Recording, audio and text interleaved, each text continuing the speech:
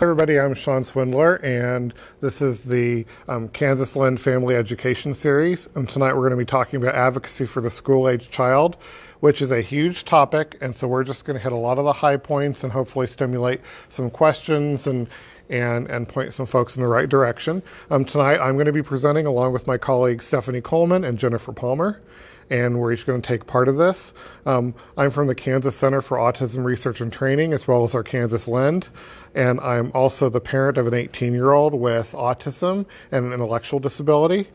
And so we're just going to talk through some of the really complex pieces that go into this lifelong job you have if you're the parent of a child with a disability of advocacy. So some assumptions we start with, and some principles we need to start with, is we know that as the parent and caregiver, you know your child best. And that's a principle you need to hold dear to you, that the person that knows your child best is you. We also know that advocating for your child is hard. It's probably one of the hardest things you can do. We also know that advocacy, medical management, working on their child's service needs can sometimes feel like a part-time job.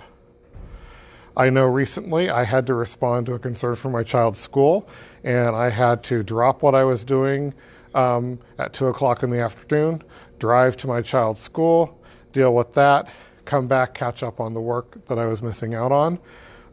It is sometimes like a part-time job to keep up with all of the paperwork and all of the other chores. We know advocacy in school is just the beginning. It's going to be a lifelong process. One of the things that happens when your kiddo turns 18, there are certain milestones where you know your child is different than other kids. At different times when you start seeing a divergence with your child and other children. One of the times is when they turn 18. And a lot of their peers and a lot of the friends who have kids who are that same age, their kids are going off to college, their kids are driving, their kids are being really independent, and you are still engaged in this advocacy process. You're still making play dates for your kiddo. Your child doesn't drive, so you're still doing transportation. And it feels like this childhood piece is still ongoing. It just starts taking a different tack. We also know advocacy is emotionally challenging, and in that it's okay to be emotional at times. So when you're advocating for your child, there is really nothing more personal. There is nothing more important than what you're doing. And sometimes that's going to be emotional. And it's okay to display those emotions at certain times because that's the reality of what's going on. So some things that we want to look at as we move forward with doing advocacy is one is to build your support network. It's really important to not take this on alone. And sometimes, I'm a person, I'm pretty famous for not delegating enough and wanting to do everything myself at work. And sometimes that happens in home and with advocacy too. And why do we do that? We do that because, well, if I want it done right, I'm going to have to do it myself because it's so important what you're doing in advocating for your child. But realistically, you can't do it yourself. Even if you're a single parent, you can't do it yourself. You need a support network. You need a friend, you need a family member, you need a neighbor, you need somebody from church, you need other folks able to be a part of your child's advocacy. You need somebody to be with you if something's really hard to talk about. You need somebody to bounce ideas off of. You need somebody to tell you, I think you're taking this too seriously. Or you need somebody to say, are you paying attention to what's going on here? You need to really take this seriously, what's going on. So the other piece is, you really want to learn all you can about your child's diagnosis, the services they have available, and their rights. That's a whole presentation in itself, if we were to just take off on that. But knowledge is power. The whole point of our family education series is knowledge is power.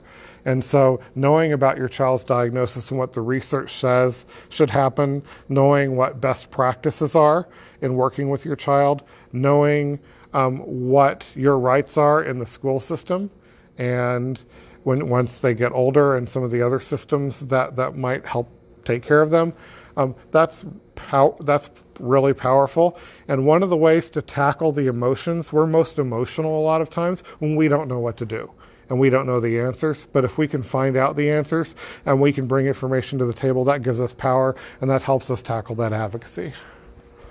And the other thing that's really important is to take care of yourself and assume you are always doing the best you can for your child. What we mean by that is you are obviously doing everything you can for your child in every situation. You are in advocacy and making sure they get what they need, but school advocacy is hard, medical advocacy is hard, these systems that offer support are really hard, and they're complex. Sometimes they're complex by design. Insurance and Medicaid and some things like that can be hard to navigate. You're doing okay. What you're doing is okay, and assume you're doing okay and tell yourself you're doing okay and tomorrow you're going to wake up and try again, because that's all you can do.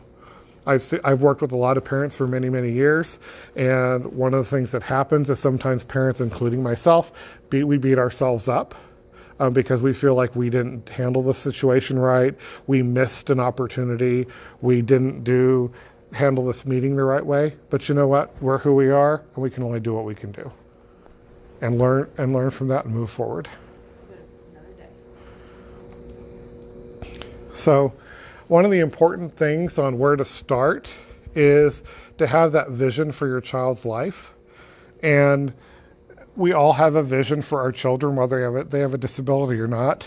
You can picture any child and what you want them to experience as they go through school, what you want them to experience as they get their further education, what you want their career to be like, what you want their job to be, what you want them to have a relationship with somebody else, you want grandchildren someday. All of those are hopes and dreams that we have for our children and children with disabilities. The difference with a child with a disability is that disability is complex. That's why there's 15 people around the table at school helping support this child. It's complex. So you got to write stuff down, because it might be look a little bit different for your child to achieve that vision that you have. And unless you write it down and unless you start deliberately thinking through, it's probably not going to happen as automatically as it will for your child that doesn't have a disability. So and what that vision is deeply personal, and they're your own values and your family's values. And it's rooted in your tradition and in your family and in all these other influences that we have. And so nobody can dictate that but you for your child.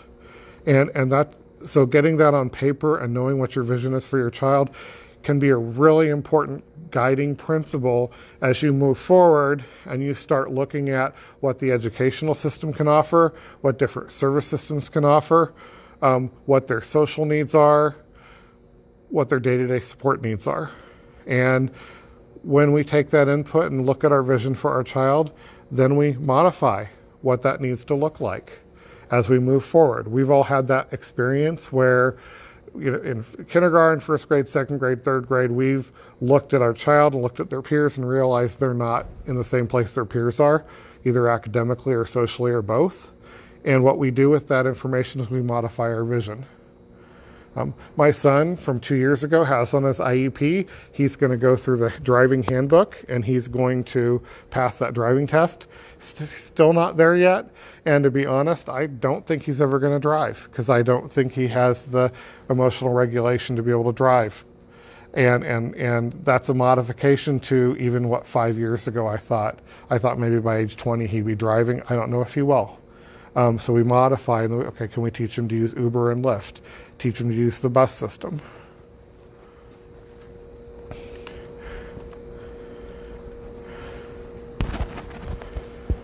So when we think about that, what you're really writing down is this vision statement for your child. And what I have found really helpful is, with yourself and with your family members and other loved ones and other friends, if you can put this vision statement together, it could be a single piece of paper. What do we want his life to look like now and in the near future and in the far future? If you can put that down and just bring that to you to meetings, that can kind of be a guiding principle. For example, For some of I'm a believer that socialization is much more important than academics for kids. That you can always learn things, but you can't buy academics. You can't buy a school full of typical age peers for your child to have models and friends and to learn from. And so if that's really important to you, and you know your child tends to be social and wants to have friends, then that's part of that vision that guides what you advocate for on a daily basis. You also, your child's educators, once they get to know your child, almost everyone I've met cares about children, and they want children to succeed. They spend 6-7 hours a day with your child, so they get to know some things about your child that you don't. And so even though you're the expert, asking them for their input on this vision can be really helpful. They may see things that you don't see. One of the things when we talk to transition educators, people who work with kids as they graduate high school, inevitably what they say is that they have a higher expectation sometimes than most parents have for what their children can do, myself included. My child's educators have had to tell me that I should have a higher expectation for him than what I'm assuming he can do based on what goes on at home, because they see a whole different side of him at school. And so take in what your child's educators can give input to. So we're also building an IEP. We actually have done a family education series on working on your IEP, and we'll do that in the future. Building an IEP is a whole other presentation, but I'm going to hit a couple. I was just going to say they can go back and see that. Yes, and just a reminder, we have on our Facebook page, we have past presentations, so you can see Leah Holly from Families Together talking about that IEP session that we did. But one of the things that you want to do is to build an IEP. You want to build a good relationship with your special education teacher, paras, school administrators, and therapists. Assume they're doing the best they can with the information and resources they have. An example is one of the things we have right now across all helping professions is a workforce crisis, where most schools are short sometimes 50% the number of paras they need. And so most special educators are going into their classrooms with half the amount of people they need to help. And there's some advocacy we can do to make sure your child does get what they need listed on their IEP, but the reality is that, we need to build that good relationship and assume people are doing the best they can with what they have. That doesn't mean we don't advocate when we think our child's really needs are not being met, and we'll get into that. The other thing is to think about, because they are professional educators, they may have different ideas about how to achieve the same goal that you have in mind. So you may have a goal in mind of whether it's socialization, whether it's reading, whether it's doing different things as part of a PE curriculum, and they may actually have some ideas that are different based on their experience, and it's worth listening to what some of their ideas are. So there's a whole piece in here I am skipping because it's too complex, which is, before your child has an IEP, they have to be evaluated and determined eligible to receive an IEP. That's a whole process. We're going to assume your child is eligible for an IEP because that would take up, again, a lot of our presentation. But once it's time to develop that, once you've got that IEP, there's some things to do so that you can do your best to advocate and to make sure you stay on top of what needs to go in there. The first thing is request in writing a proposed copy of the IEP prior to the meeting, and in writing these days means email. Email has the same force of law as sending a snail mail stamped letter, and it's even better. It's time stamped and dated, and which is really awesome. So request in writing. So that means that if you're having an IEP meeting on Friday, then see if Wednesday or Thursday they can email you a copy of what they're proposing. That's really important because, again, knowledge is power, and it lets you go through and make sure that the concerns that you have and some of the things that you need to see on the IEP are being done. The other thing is, as you approach, well, I don't necessarily know I like what they're doing in this particular area, or we need to add something to the IEP. Doing some research and bringing in suggestions based on best practices and research and examples from and the internet's wonderful, from other programs. There are websites that teachers have where Pinterest for teachers, where they put all sorts of ideas for doing interventions with children on. And you can find those, look for those ideas and bring those ideas to the meeting. That's more effective than emotions. There are serious situations where people are going to get emotional, but when we're talking about curriculum, we're talking about programming, bringing those ideas to the table is more effective than demanding or just feeling a strong emotion about something. You mentioned the website where they can go and look and get some ideas. How do they know that that's a credible site? Oh, that's a good question. So one of the things we look at is whether something's credible, whether it's an evidence-based practice, and that's a really important piece. Is that there's a lot of misinformation out there.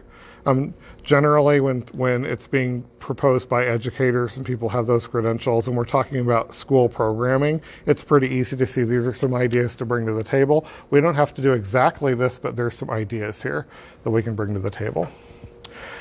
And the other thing is you do have rights under IDEA when your child does have an IEP, and we'll talk about that a little bit later. So we talk about from advocacy to action. One of the challenges in advocating for your child when they have an IEP is that school is hard and sometimes things don't go right for your kiddo with an IEP. And then how do we talk to somebody about that when we know something's not right? When we know things are going wrong for your child. My child's example, my child was being bullied at school in elementary school. And I knew he was being bullied. And when I brought the concerns to the teacher and to the administrator, they kind of dismissed it as, oh, kids are kids. What are you going to do? Which is not the right answer when a kid's being bullied, we know. And so there's different things we can do to bring that attention. And so we'll kind of walk through some of those. First of all, typical school concerns. Access to related services. On your IEP, you have a number of minutes for speech, OT, PT, some of those other services that child receives. And if it feels like your child's not getting those minutes, or if it feels like those minutes are not very effectively used, that's something you may want to talk about. Not meeting IEP goals. I can't tell you the number of parents I've worked with who have like a middle school kiddo with ADHD and has an IEP with academic goals on it, and they're failing every class. And it's not acceptable ever to have an IEP and to be failing every class. That is a sign that the school's not meeting that student's needs, not meeting their free appropriate public education. They're not gaining academic skills. So they're stuck at a first grade reading level and it's fourth grade. Now that may be their reading level as they move forward because they have an intellectual disability, but it's really important to get some verification of that, to have other evaluations done to make sure we know where we're at and we're going to stop pursuing this academic goal. If it feels like your child might have more potential than what's being delivered, it's really important to look at that. Inclusion with same-age peers, minutes in the general education classroom. This is a big one, especially in elementary school. We know inclusion is the most effective evidence-based practice for kids to gain socialization skills. And we know that kids being around same-age peers is incredibly important. And a lot of times, schools don't feel like they have the personnel to support inclusion in a gen ed classroom. It's really important to get that on the IEP and to even have a goal for increasing the number of minutes in the gen ed classroom, because that's a huge concern parents have, that your child, as they move through school, that experience in the gen ed classroom with their peers is going to be one of the most important things they have, and their peers' experience with them as they get older in that same school is going to be one of the most important things they have. Likewise, social skills. Sometimes schools are reluctant to put social skills on an IEP, And because they think it's hard to measure, it's not. There's evidence-based ways to measure whether a child's gaining social skills. That's often what a speech pathologist can work on with your child, is intervening in some of those social skill situations or doing some observation and trying to figure out better ways for your child to communicate with their peers. I talked about bullying is a huge issue, especially for our kids with autism. And a lot of times schools can sometimes be dismissive of bullying concerns. Not all schools, but sometimes, and that's an important thing to bring to attention. The other major concern we have sometimes is behavior. When we find out our child eloped from school, when we find out our child shoved a paraprofessional or was aggressive with another child, that's a concern for the school. That's a concern for us as parents. And that's probably, of all of these things, the number one thing that we know. There are evidence-based ways to address behavior in school, and schools actually most of the time have those resources, but we need to bring those to bear if they're not being brought to bear. Bus behaviors can be included in the IEP too, right? Yes, exactly. The question was, can bus behaviors be included in the IEP? Yes. Once the school has your child to take them to school, those behaviors on the bus, including having para support on the bus, are things you can ask for. Your child's behavior on a bus should not prevent them from being transported to school, especially really young kids. So when we talk about the role of the key players, it's frustrating, but it's really important with schools to follow the order of succession and to gradually escalate so that you can truly say to the next person you talk to, I already tried that. So the first person to talk to when you have a concern is just your child's special education teacher. You get a note that they hit another child on the playground, talking to them, what happened, how did this happen, what was the circumstance, all of those kind of things. Work those things out as a part of the typical parent-child teacher conference. The supervisor of that teacher is the school administrator, is the principal. It's not the special education folks. That school administrator or principal is responsible for all the teachers who are in that school. And so if there's a problem or you're feeling like you're not being heard, just like a parent of a typical third grader who feels like their teacher's not hearing their concern, you would go to the principal or vice principal, depending on how big the school is, and talk with them about your concern. Principals are almost always willing to have you come to their office, sit down, and have that conversation. After that, there is a special education administrator who's in charge of all the special education programming. If the special ed teacher and the school administrator can't work this out with you, sometimes going to that special education administrator next is helpful. One thing that sometimes is interesting is that that special education teacher may be really excited that you're taking your concern to their special ed administrator because they don't have enough paras. They don't have enough support. They need something, and they're really happy you as a parent are doing that advocacy. And they're going to be your ally sometimes in doing that. There's a special education director. Every special education system in every school district has a special education director who usually has a doctorate and is ultimately responsible for the goings on. I've worked with a lot of special education administrators and directors over the year when I've, as an advocate for families, have called them and talked to them and said, this is what's going on. You can hear them visibly roll their eyes, sigh deeply, and they say, okay, and they take care of it because they aren't happy with what was going on, and it was good for them to know that. You have the other situations where people circle their wagons and they're going to stand together, and we'll get into that.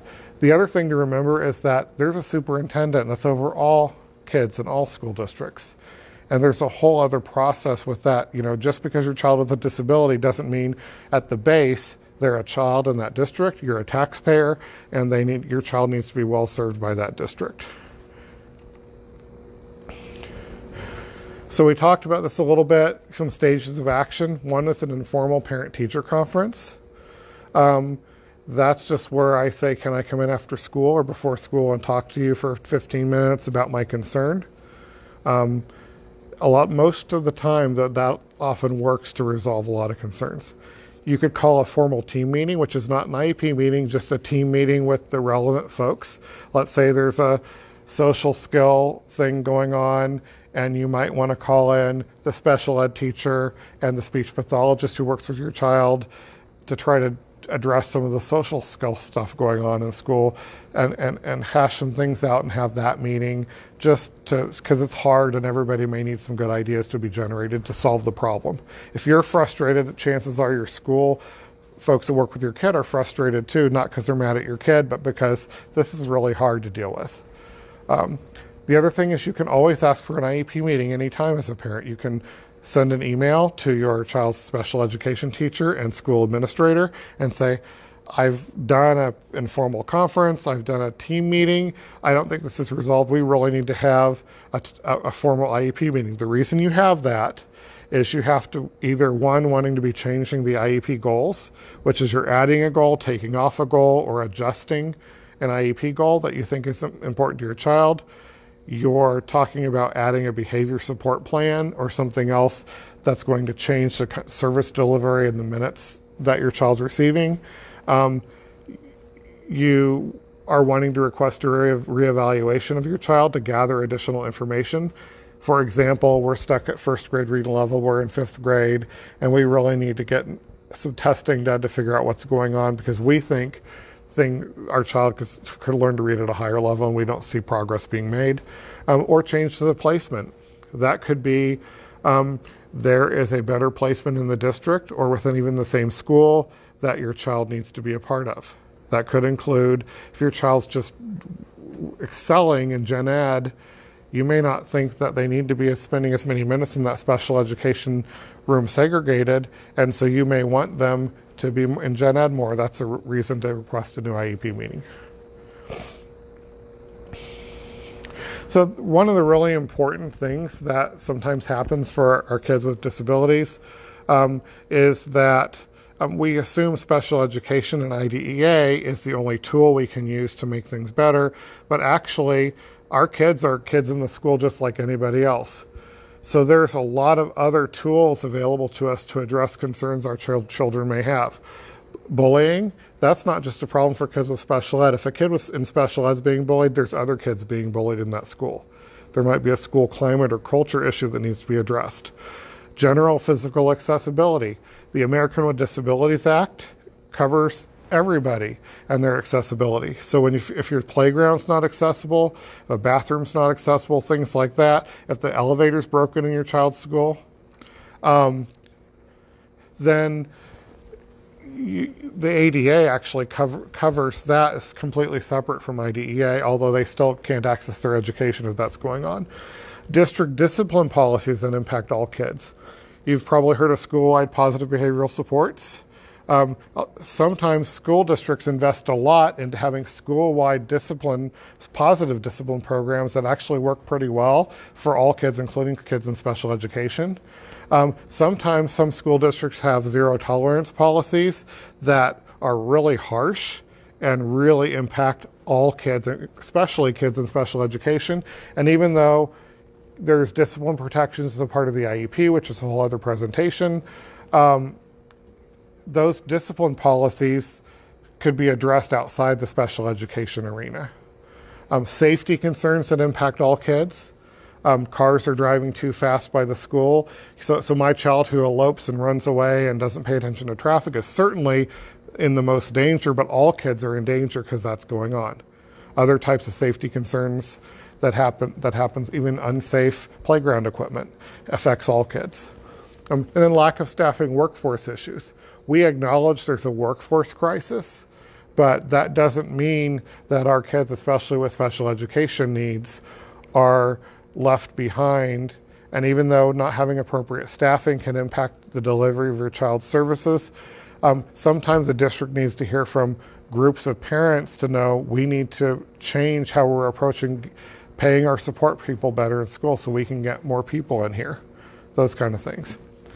The really important piece of that is that you can get with other parents, your parent-teacher organization, to help advocate and to address these issues that, again, that are outside of special education, but sometimes are more effective than simply changing your child's IEP. So real quick, remember, you don't have to sign the IEP at the IEP meeting. A lot of times, sometimes school districts pressure parents to sign the IEP right here and right now. I don't care if I have the perfect IEP. I don't sign the IEP until the next day, because I want time to look at it. I want time to think about it. I want time for somebody else to look at it. I want time for my support network or a family member to help me look at it. Whatever reason you have, you don't have to sign the IEP that day. Your child services will not be effective if you delay a day in signing the IEP. The other issue that happens sometimes is schools push the deadline for your annual IEP to the last minute, and you end up, your deadline is October 29th and it's October 28th, and you need to sign the IEP or this IEP is going to expire. That's not your problem. Your child services remain the same until that new IEP is put in place, and nothing happens. The only thing that happens is the school might get dinged because they have a late IEP. Again, that's not your problem. If they want to make sure that doesn't happen, they can start that process much sooner with you as a parent. You can call an IEP meeting anytime. The other really important thing is to pick your battles. It's kids with disabilities. Things are complex, and there's a lot of stuff that comes up all the time. And it's really important to know, I'm going to let this one slide because I'm going to lose this war, but I'm going to lose this battle, but I'm going to win the war later. Instead of pick your battles. Really and truly, you have so many cards to put on the table, so many coins in your possession, and once you've kind of exhausted those, it's harder to get people to listen to you about your child. So what ends up happening is there's a minor issue, and I'm really gung-ho about it. I'm guilty of this, by the way, as a parent myself. There's a minor issue. It's like, we're going to tackle this, and then 2 months later, it's a really big issue, but I already went house on that minor issue. And so, and you know, that's a learning process. I have a degree in special education, and my child, and throughout his IEP process, he was probably in 6th grade before I kind of learned that. So,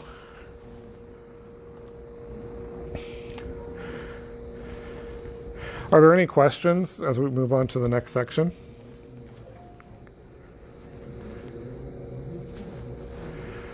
So some things to think about. I told you that advocating for your child is like having a part-time job. It absolutely is. That includes sometimes you have to develop a new set of skill sets or have people work with you who have another set of skill sets to help do things for you and to learn some things. So some things to think about as you do your advocacy. One is always bring an agenda to the meeting. It doesn't have to be long. It doesn't have to be detailed. It can be 3 or 4 or 5 items, but bring an agenda that you're going to pass out at the meeting. That doesn't mean that it's going to be followed, but if you have that agenda, the things that you want to make sure get talked about, and everybody sees that, then you know that's on the table that I want to talk about this. Also send the agenda the night before so they know what you want to talk about. Talking points. Don't pass this out, but the talking points are take that agenda and then write up what specific bullet points you want to hit on each of those items.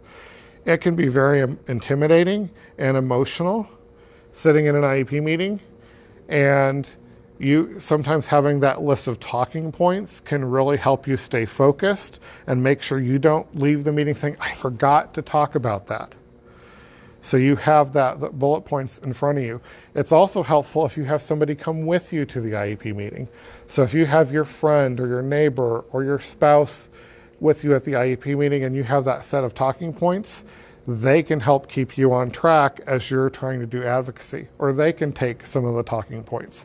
One of the most effective techniques is if you're the main presence and the voice for your child in advocacy, bringing mom or dad in as that second voice, and then having them tackle a couple issues, that can be a really effective to emphasize this is really important. And it also, if there's something that you're emotional about, that is really important to you, and you have a hard time getting through, having that other person tackle that sometimes can be really helpful.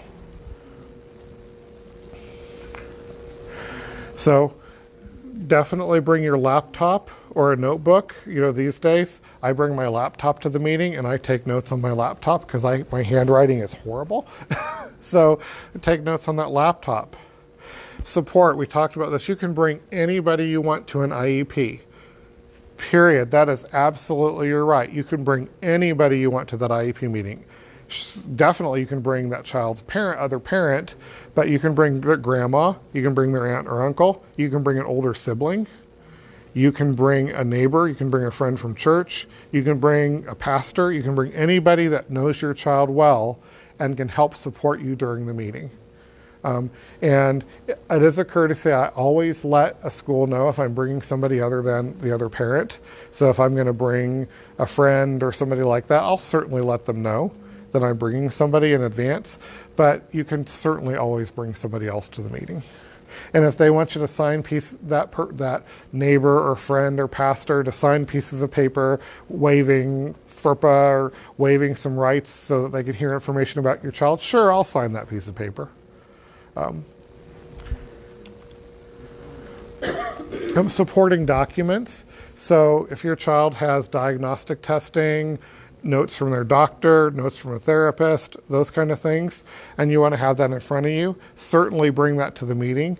You don't have to give all of that to the school just because you bring it to the meeting. Or if you have a notebook with all of their medical information, and the school nurse says, hey, could I get a copy of that? You do not have to give it to them. You only give them what they need, because you do control that information even if you bring it into the school building. Recording, in general, I don't think you should record IEP meetings. It intimidates everybody, and it causes all sorts of issues. There are some schools that have policies against it. There are some schools that reluctantly allow it. The state law on that is fuzzy.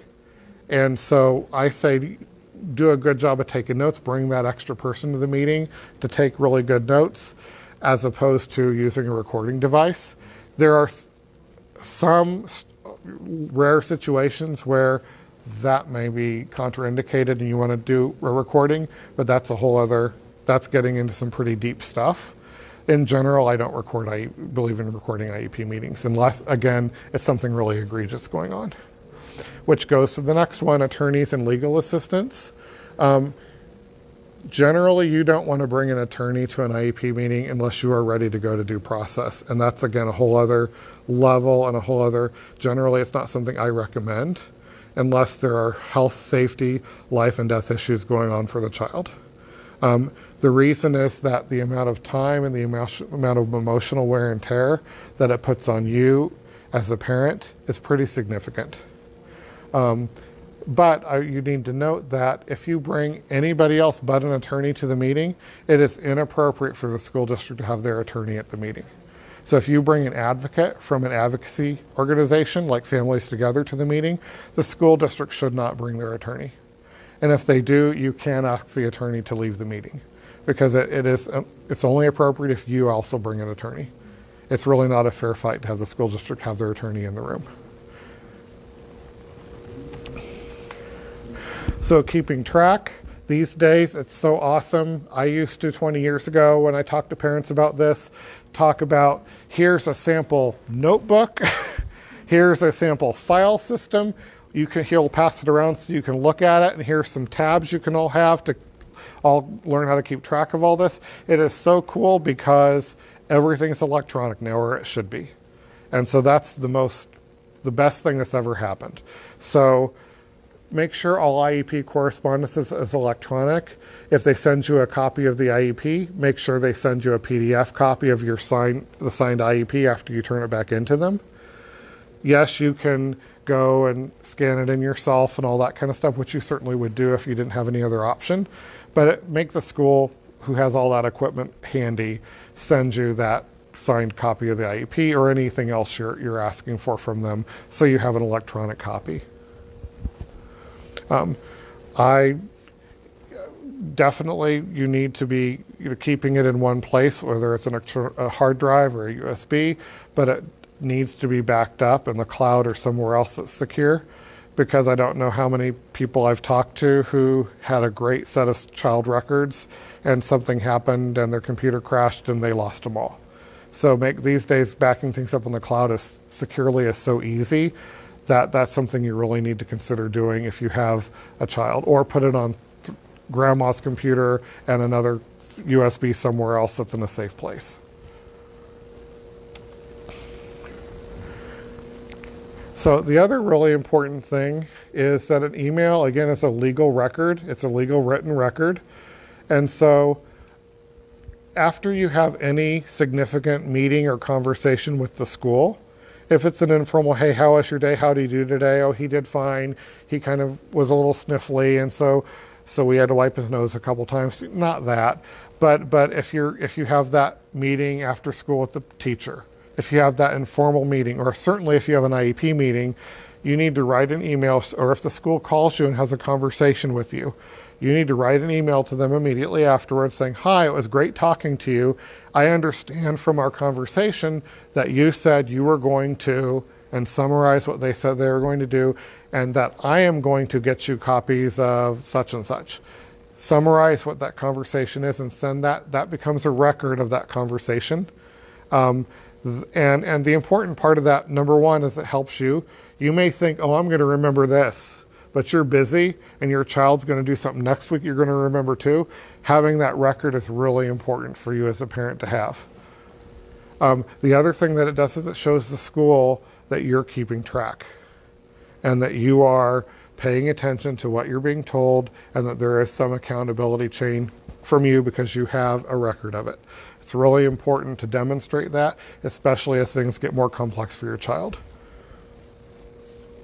The other thing that I do sometimes is I'll send an email to myself, and I'll say, and I'll just type out some thoughts that I have that, you know, I'm not going to send this to the school, but here's what I'm thinking needs to happen, because it's a great memory jog, and again, it's a real-time date-stamped recording of what's going on here. So some other meeting tips. Your child should not know there is a disagreement between you and the school. So in other words, putting child first. I've worked really hard. My child has autism and he doesn't like school sometimes. And he looks for excuses not to comply with everybody, including with the school. And if he knew that I was really not happy with what the school was doing with him, he would take that and triangulate that in his behavior, and that would egg his behavior on. It is really important that there's egregious things that are restraint, seclusion, and things that's a separate thing. But in general, when somebody takes 18 points away from your kid and they probably shouldn't have done it, you say, well, you shouldn't have done that. You lost the 18 points. And then you deal on the back end with making sure that doesn't happen again. It's really important that your child doesn't see again, unless egregious, harmful stuff is happening, that you're separate from the school in terms of discipline. Because so many kids, especially kids with autism and mental health concerns, can take that and triangulate. Also, nothing devalues trust between a parent and a school team than feeling like the child is using some of the things they're hearing at home about advocacy against the school. Kids who are saying, my mom thinks you're a horrible teacher, which I've heard kids say. So the other part about that, not only should you not show that disagreement with the school, it's really important and really hard when you have a kid that's underfoot all the time, especially like a teenager that's always listening, to make sure that you're doing things confidentially and not where your child is able to triangulate and understand some of that. As kids get older and kids are 17, 18, and they're a part of the IEP process, which they should be as self-advocates, there are still behavioral issues sometimes, and it can be impossible to address behavioral issues when that person is sitting right there, because you're trying to create a visual schedule and a reward strategy and things like that. It's okay for them not to be in that entire meeting so that you can concentrate on some of that behavioral modification and some of those kind of things, before they're 18. The other thing is never walk out of a meeting. I strongly believe never use walking out of a meeting as a tactic. It takes away all of your power, because all of those people are sitting around the table and you're not. And they can talk about your child as long as they want to. So never walk out of a meeting. It's okay to cordially end a meeting, to say, you know, this isn't what I expected. I don't agree with most of what's here, so I think I need to reformulate my thinking, and we need to come back together a different time. And so I'd like us to disperse and we'll end the meeting. But just walking out of a meeting out of anger or emotion is usually counterproductive. And so there are times when you may want to do that, but that's something I don't believe to do. The other thing that's really, really important is to avoid making things personal. 99% of special education teachers and school personnel are doing the best they can and care about your kids. And sometimes your kids are really hard and they do things that are really frustrating, and you know that because you're their parent. And you don't want to say things like, you don't know how to teach my child, you're the worst teacher my child's ever had, you don't know how to handle behavior, you must hate me or you must hate my child. Making things personal puts up a wall, makes things very difficult to address for the school team. And these are the folks that are with your child 6 or 7 hours a day. You want them on your side and your child's side. So it's really important to avoid some of that getting personal about some of those kinds of things. There are rare instances where there might be discrimination, or there might be retaliation, or there might be things going on like that. There's a whole section of IDEA law that covers that, and there's a very certain way to handle that. But again, that's separate from just kind of some of those feelings that might be generated. So I'm going to have my, go ahead. I have a quick question. Yeah. So if I'm a parent that has disabilities, Mm-hmm. what kind of accommodations does the school have to provide any accommodations? That's a great question. If I'm a parent with a disability, does the school have to accommodate me? Absolutely. So that includes if I need a sign language interpreter, if I need things in Braille, if I speak Spanish, the school has to have that interpreter and preferably materials prepared in Spanish for me. If I speak a different language, that school needs to accommodate that. So across the board, all disabilities, and certainly the meeting space and where you're going needs to be accessible. I'm going to bring my colleague Jennifer Palmer here to talk about some other special considerations.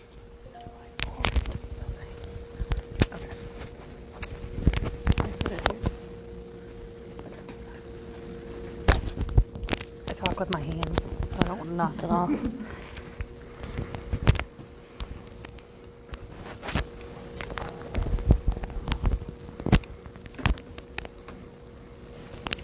Is that okay? Yep.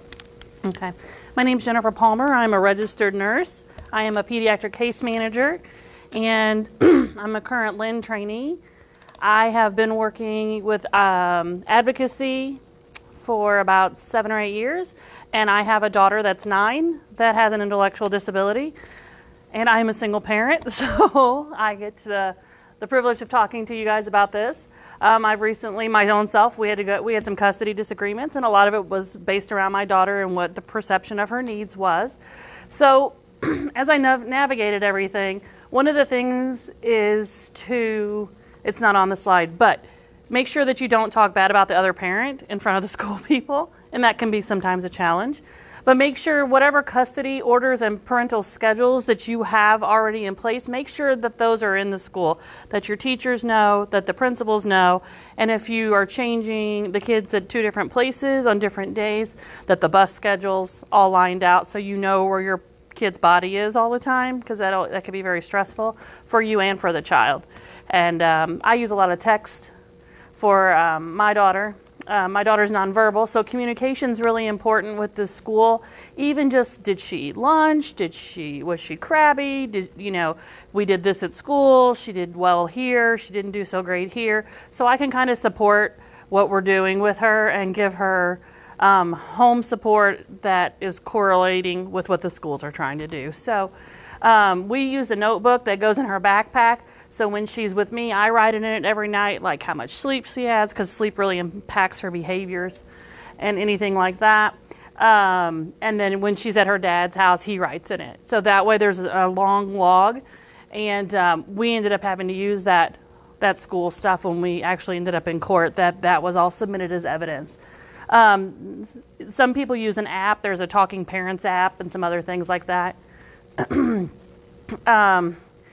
If you have joint custody with the child's other parent, that automatically means the school has to give the same weight to the request for both of them. So even if you don't disagree, try to get on the same page at least and talk through some of the issues before you go into the IEP, because you can't really get any traction if you're fighting with your ex and then you're not presenting a united request to the school. So then nobody wins, and really your child doesn't get very far ahead that way. However, even if you have joint custody and everything is fine, I have found that the schools seem to defer to the most engaged parent.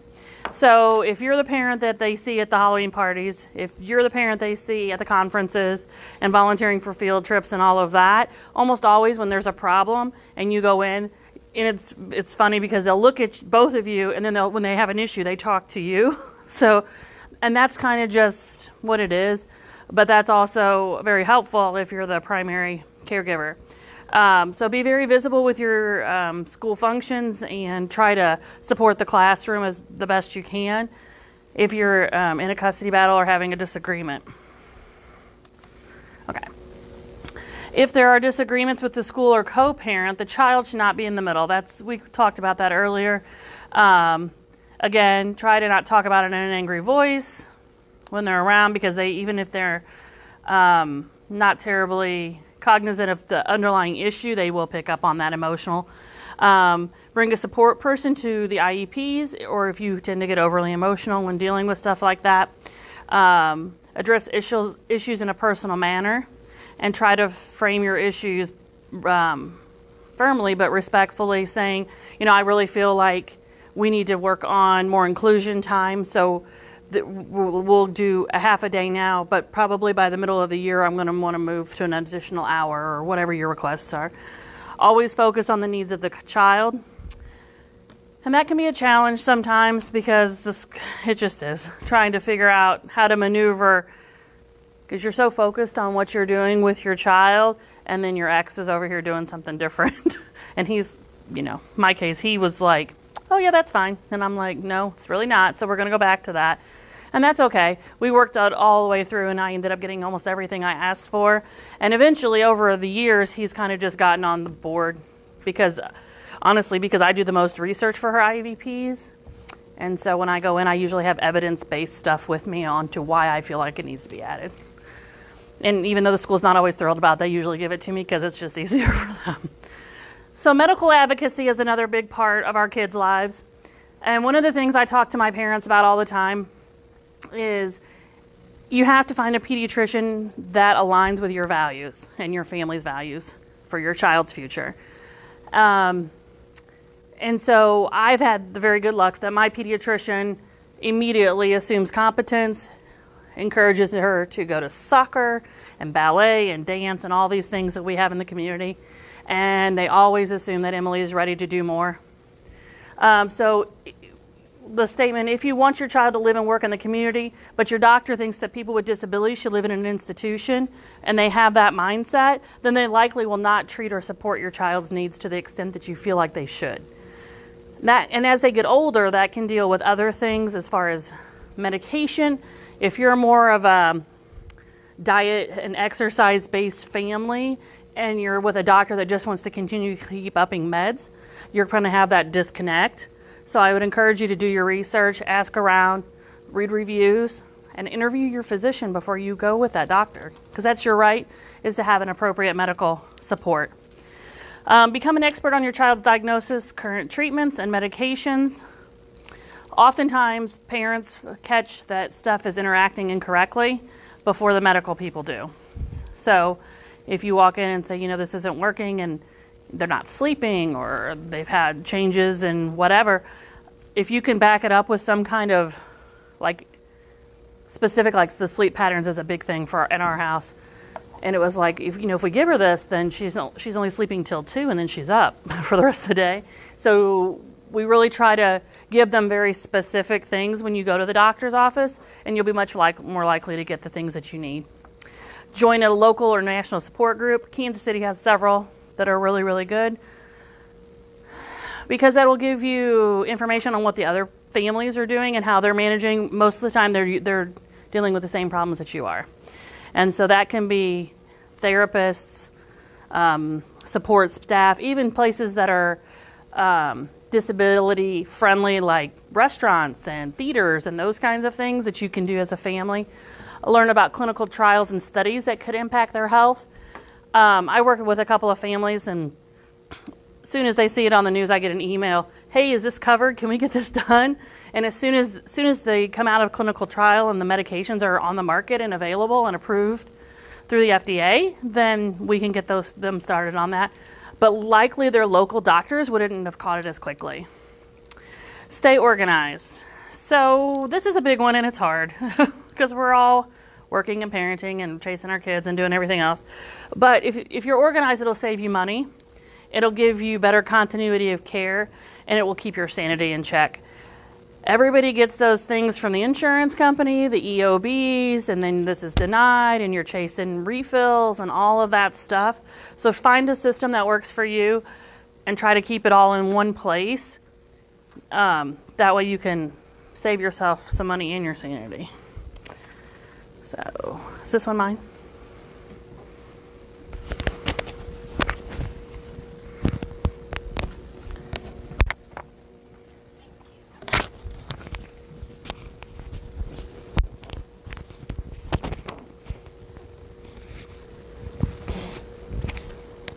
Good evening, everyone. My name's Stephanie Coleman. I'm the Family Support Coordinator at the Center for Child Health and Development at KU.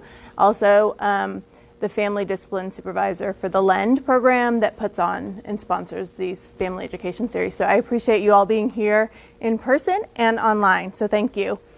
Parent advocacy is definitely a lifelong process. Right now, I'm in my 25th year. I have a 24-year-old son on the autism spectrum that I've been advocating his whole life. I can say he's away at college right now, so that's a great thing. And I can't imagine that it's going to stop anytime soon. I'm in the future planning mindset right now for myself. And as I do that, I have to think about his stages and where is that going to go, no matter what age he is. Until he and I are both no longer on this earth, I'll be trying to figure out how to advocate for all of that. Find your tribe, create your tribe. To me, that is a huge support network. A lot of people ask me, well, where do we find? How do I find others that understand exactly what I'm going through and can help me and whatnot?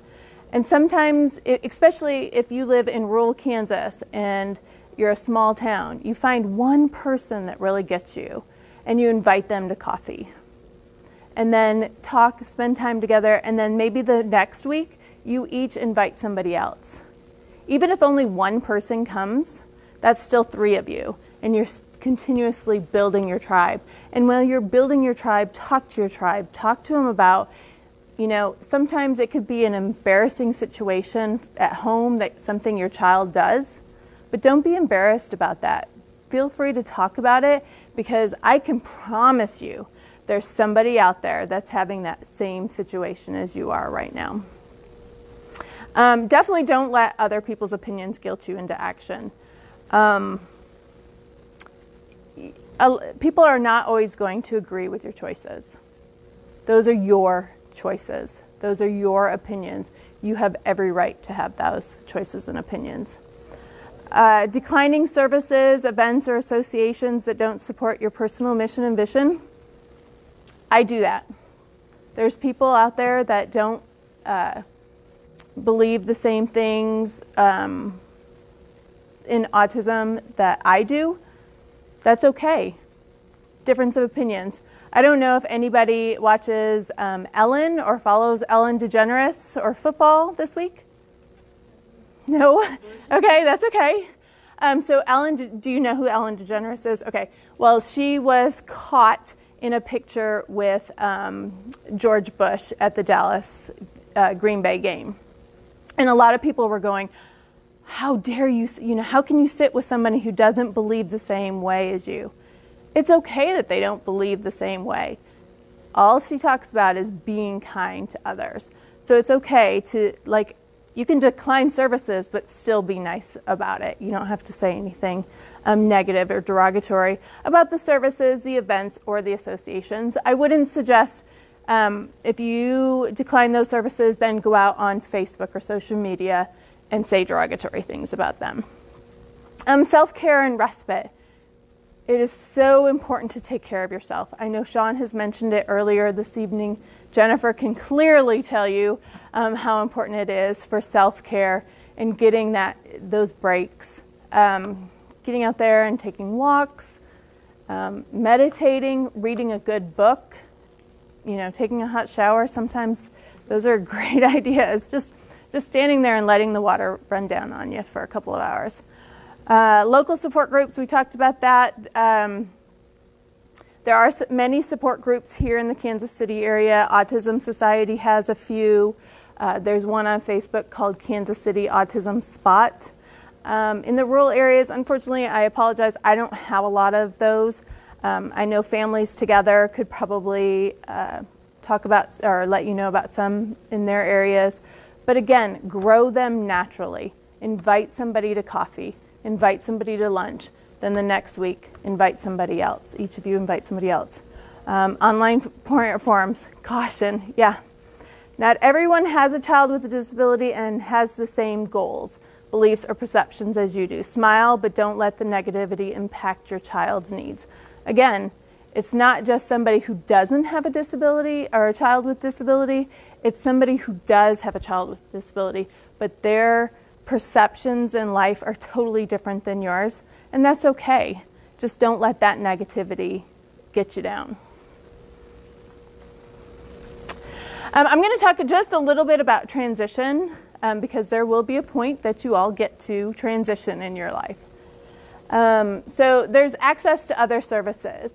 When your child turns 18, they become an adult, they can apply for supplemental security income.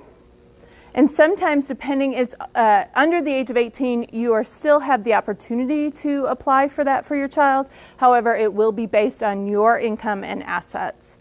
So if you have more than $2,000 in the bank or make a certain amount of money, your child's probably not going to qualify while he's under 18. He or she is under 18.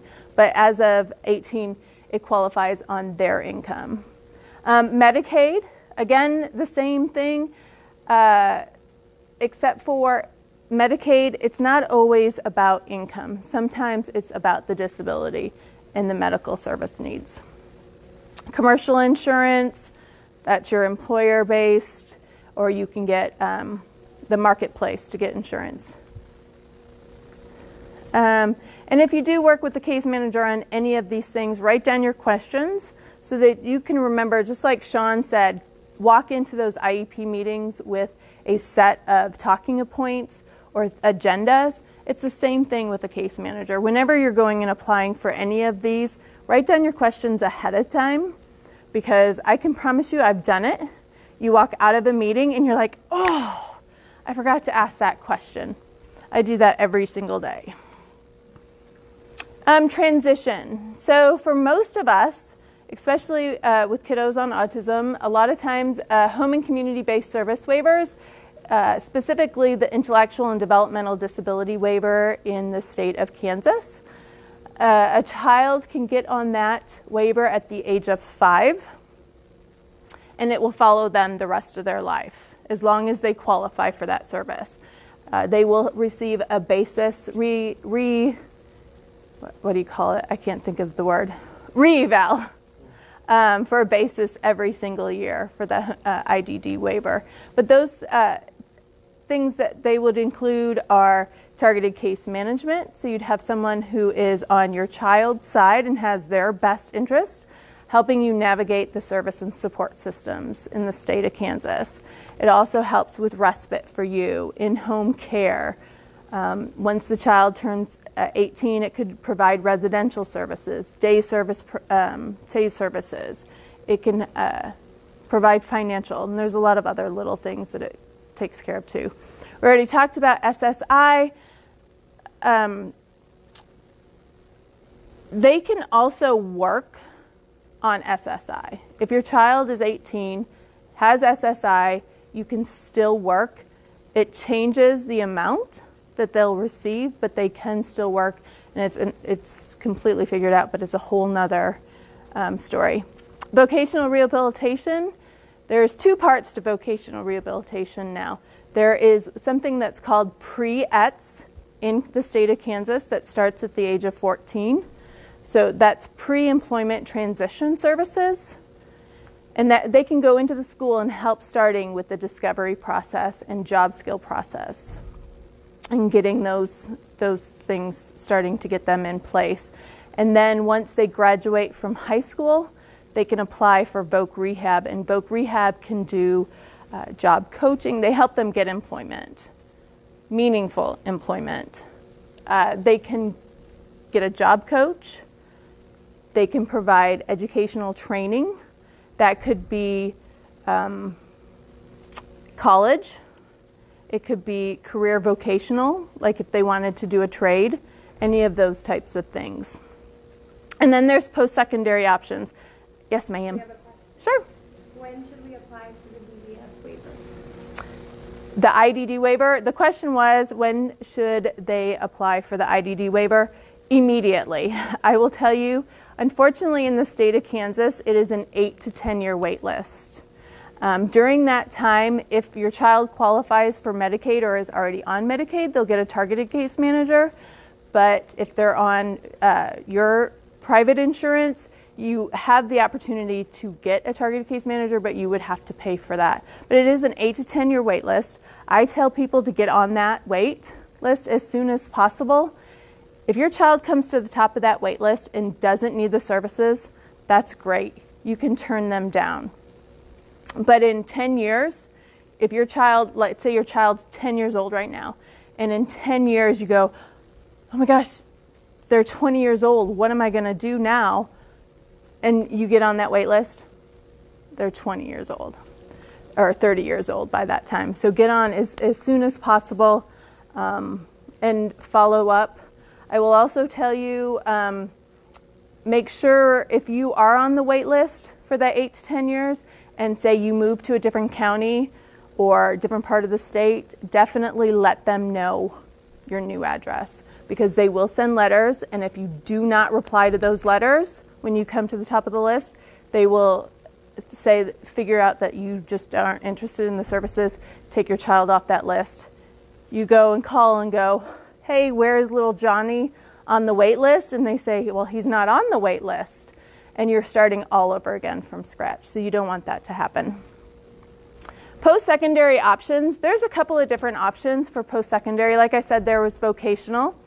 There are new certificate programs, 2-year programs at colleges, a lot of colleges. KU has one. It's called KUTPE. There is information on the flyer.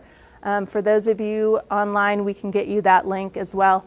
But it's a 2-year certificate program, having the college experiences, taking classes, learning job skills, and getting out and having that certificate and going on. There are 4-year programs as well. My son is actually at a college in Arkansas right now that is providing supports and services for him to get a bachelor's degree in communications. So there are those as well.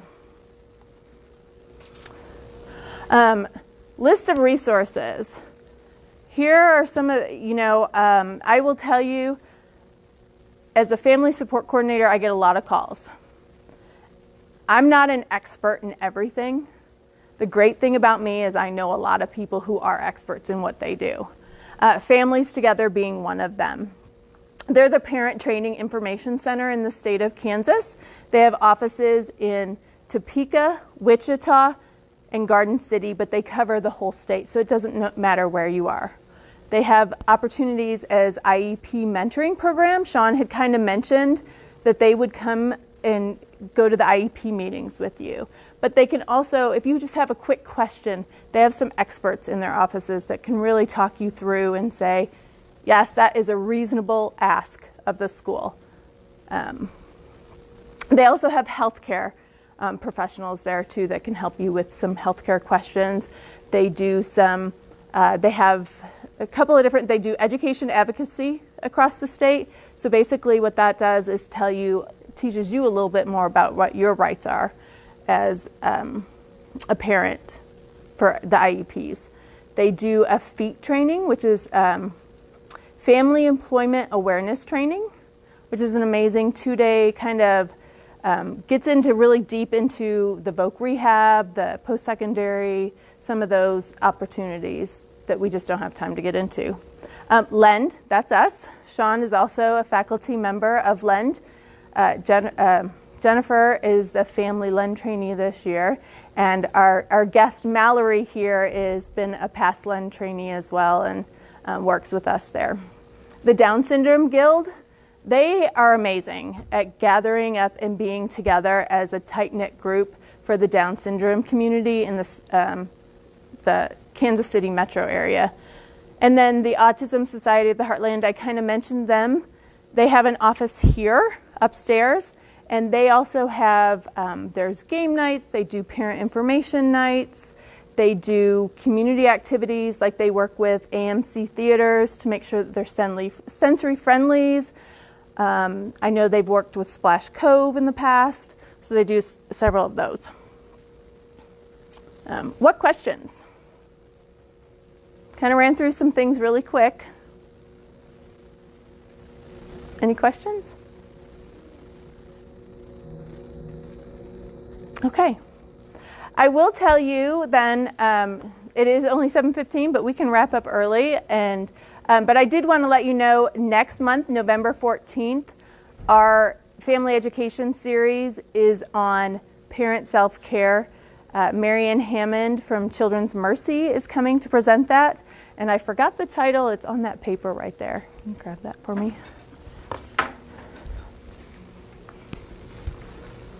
Thank you. The title is Put on Your Mask First, It's a Long Flight. So if you've all ever flown, you know exactly what that means. Put your oxygen mask on first, then your child. But she will be here on November 14th, 6 p.m. I think we're in the same room. But if you have any questions, you can email Sean at swindler@ku.edu or myself at scoleman3@kumc.edu. And so thank you all for joining us tonight.